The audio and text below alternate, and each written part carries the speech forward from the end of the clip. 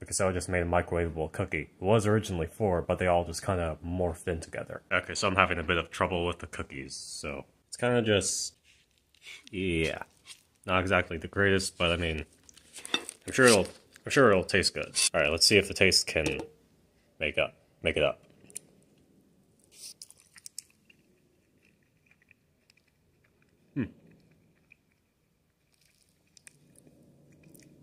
I mean, it definitely tastes good. I think it just needed to stay in the microwave a bit longer. I say that if it's normal, as if it's a normal thing. Alright, so update. I put this in the microwave a little longer and it already looks way better.